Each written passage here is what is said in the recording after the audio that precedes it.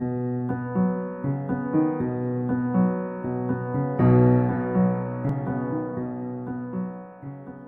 to Playground Books, essays revisiting the stories I first read as a kid and loved enough to spend my recesses reading. This book is not hard to describe. It's baby's first existential crisis about immortality. Said and done, I could leave you there. But that's not entirely fair to Natalie Babbitt and her carefully considered little novel, so let's see if we can do better. Tuck Everlasting is about time. It's about what happens when you realize you have a life to live and have to decide what you want to do with it, what you want it to be, what you want to be, and to a lesser but still important sense, what you want the world to be, which may or may not be what it is.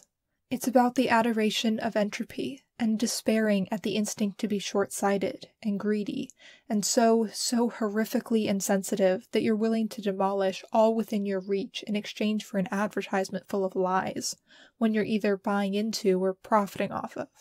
It's 1880, America, and lights go up on a little town called Tree Gap, neighbored by a wood that hardly anyone ever trespasses into. This is because it, and the tidy, proper little cottage on its edge, are owned by the Fosters, a stiff-shirted and overprotective family, the kind more likely to wrinkle their foreheads and noses than learn something new. The 10-year-old daughter of this family, Winnie Foster, is our point-of-view character for the novel, who spends much of her day whiling away time in the yard of their cottage with its high iron fence, staring out at the woods and the road and life passing her by. In case you couldn't tell, this is a metaphor. This whole book is packed with metaphors and symbolism. That's why it's so often assigned in middle school English classes, which is where I was first made to read it, and watch the movie adaptation, but there's less that's interesting to discuss in that. This idea of time and captivity is brought up early in the book, both with the visual of Winnie in a cage in the yard, and really as soon as the first opening lines before that. Quote, "The road that led to Tree Gap had been trod out long before by a herd of cows who were, to say the least, relaxed. It wandered along in curves and easy angles, swayed off and up in a pleasant tangent to the top of a small hill, ambled down again between fringes of bee-hung clover, and then cut sideways across a meadow." I've been in enough writing classes to have been impressed with the importance of the first lines of a book. You're to hook your reader, introduce your themes, somehow snag enough attention or beauty or action to get the witless eyes that have landed on your first page to keep reading. In short stories, I've been instructed, you need to know what the story is about by the end of the first page. Take Flannery O'Connor's A Good Man is Hard to Find as an example. The story opens with the family planning on taking a trip down south, and the grandmother makes an offhand comment, a warning trying to get them to reconsider, about an escaped convict called the Misfit. If you're paying attention, you know where this is headed. You know this family is going to run into the Misfit before this story is up. In Tuck Everlasting, the first detail we get is the setting, the town of Tree Gap and what it hides. And we get the beginnings of this meditation on time and moving through it. In the description of the way the cows ambled along, we are imbued with the combination of progress, yes, but slow progress. There isn't a breakneck pace being set here, but neither is there stagnation. Come along, it says. See the hills and the clover and the meadow and the wood. And then the next sentence. Here its edges blurred. It widened and seemed to pause, suggesting tranquil bovine picnics, slow chewing, and thoughtful contemplation of the infinite. Flannery would be proud. A handful of sentences in, and if you're paying attention, you know where this is headed.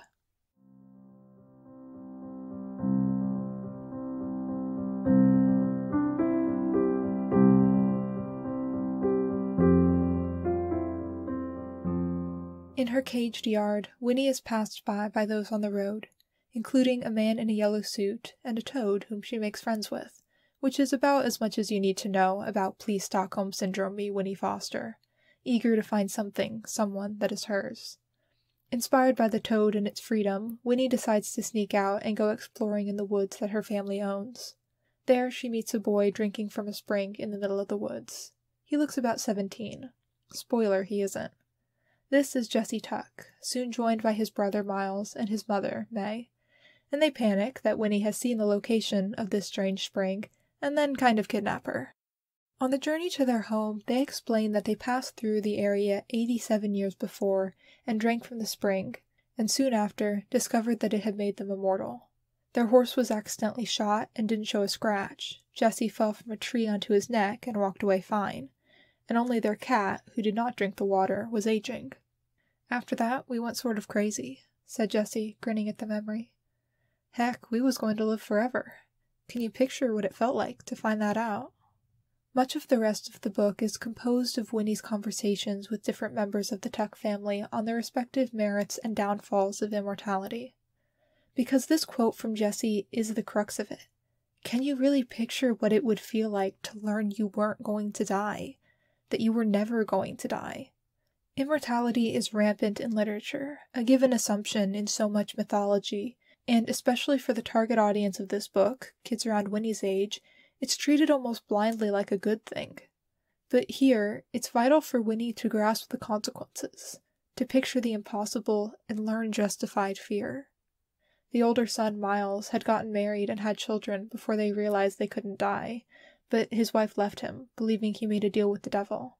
May and Tuck, who's the father of the family, made a home on the far side of the Springs woods so they could keep an eye on it, and the boys travel and work odd jobs, but they return every 10 years to see each other, which brings us up to now.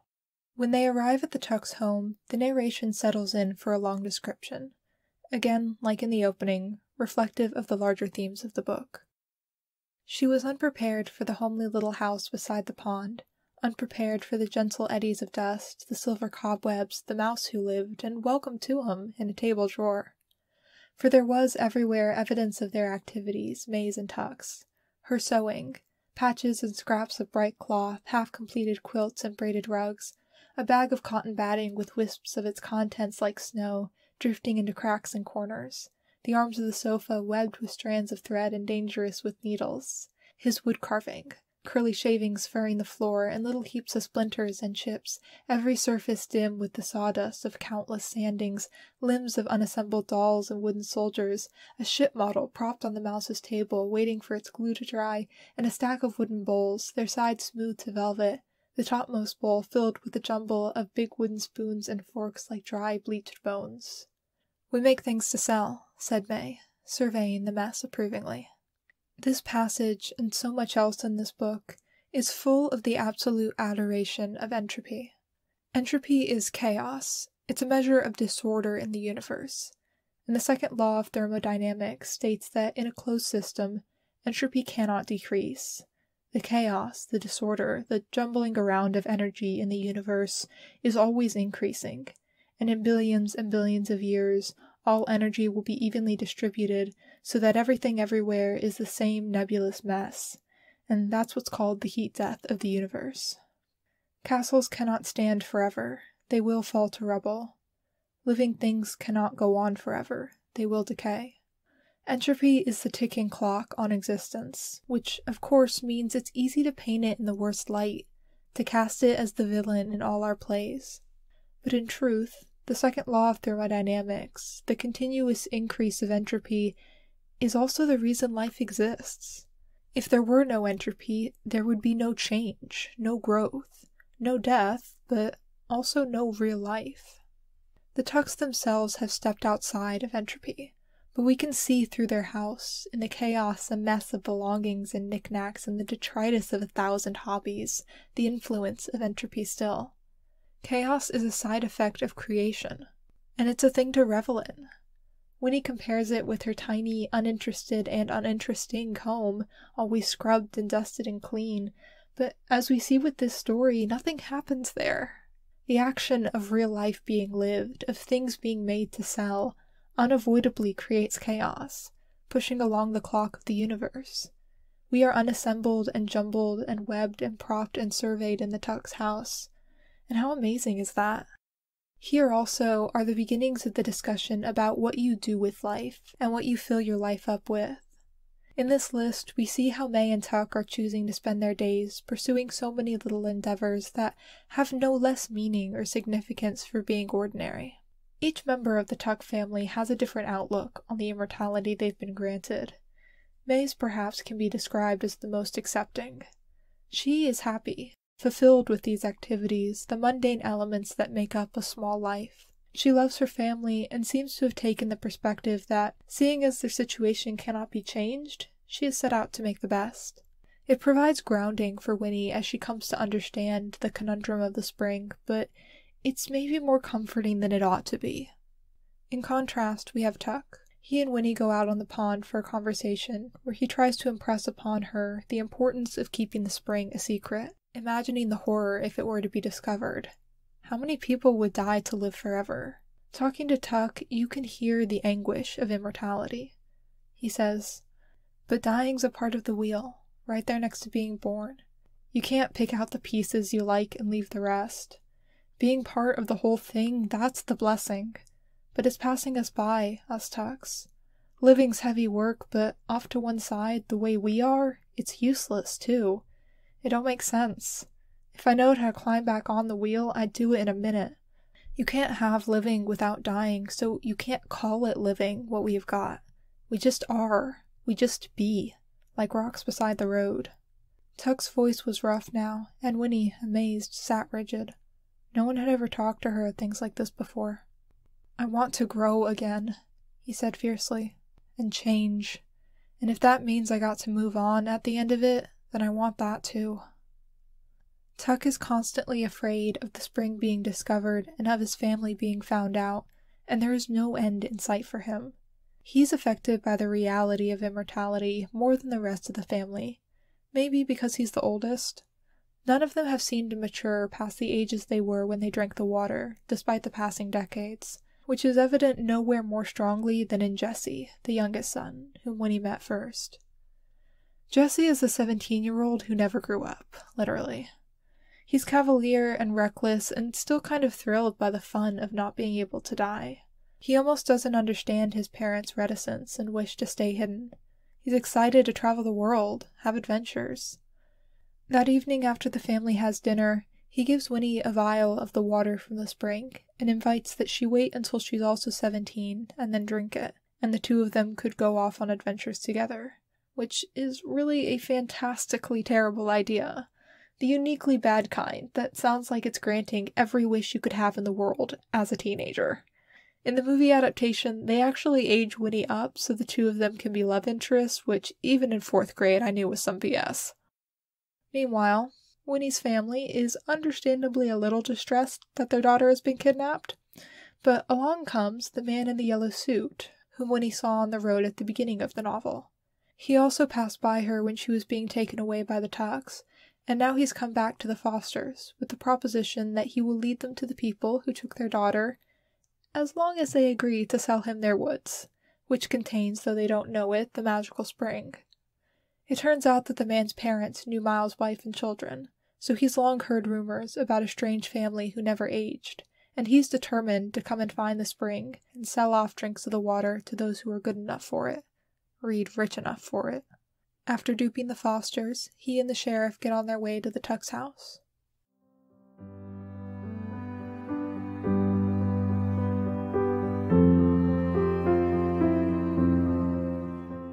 So Winnie's heard the perspectives of May, Tuck, and Jesse. Next up is Miles. In truth, I think he has the saddest story, and his characterization has a heaviness to it that contrasts with his younger brother. Miles was in his early 20s when he stopped aging and truly lost his family when his wife and kids left him.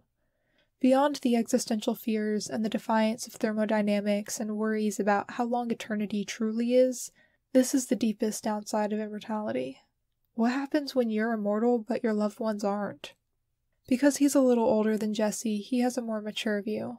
He and Winnie go fishing for breakfast and have the following exchange. "What will you do if you've got so much time?" "Someday," said Miles, "I'll find a way to do something important." "But what will you do?"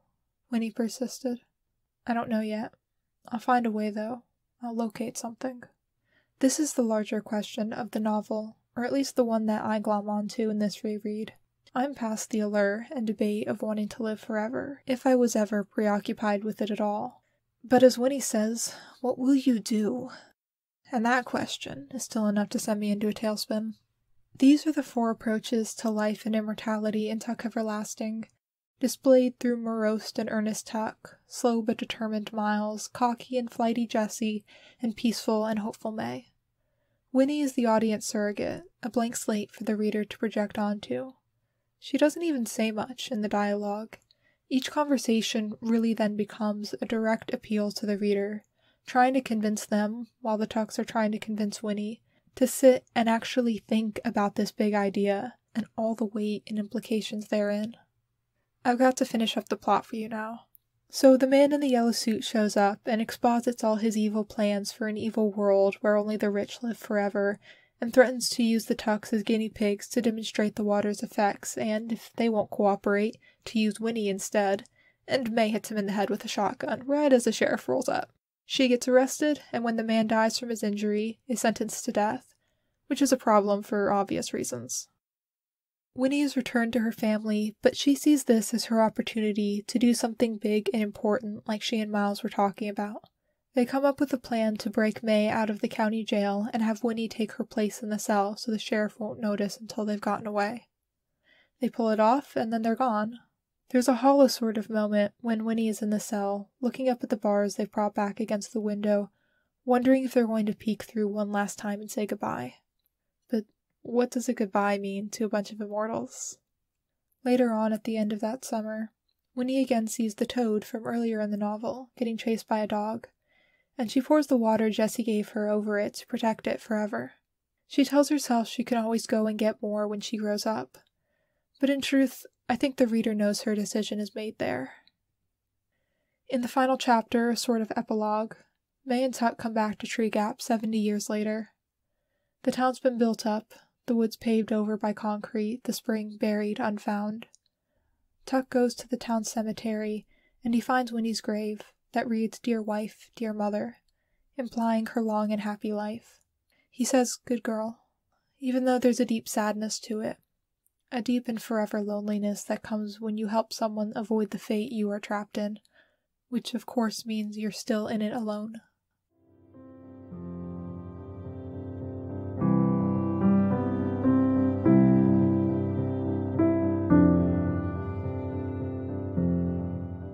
It took me a while to write this episode, which I maybe should have seen coming before picking Tuck Everlasting, but I don't really care about immortality. Those who do, is it fear driving them? Is it desire to see the legacy you are in the process of leaving? Or is it just knowledge that the world is a big place, and there will never be enough time to see and do and be?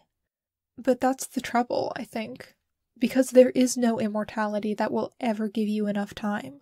There is always more being changed and created all around you, and with that goal of crossing everything off an infinite list, you're only becoming the rock which the river beats against.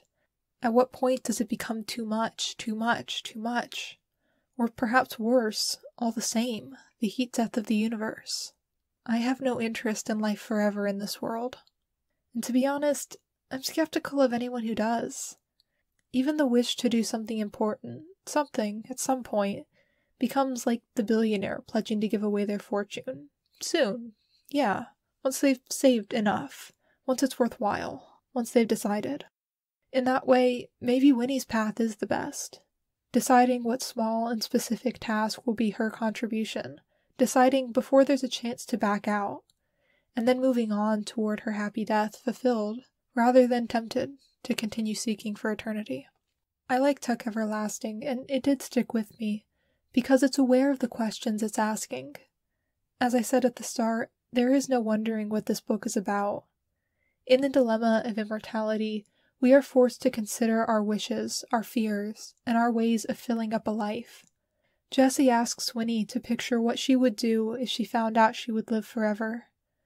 But really, what we do when we find out that we will not is so much more vital.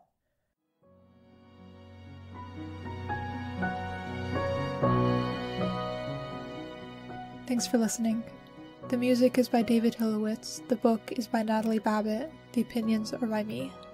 For the next episode, I'll be rereading The Secrets of Droon by Tony Abbott. Talk to you then.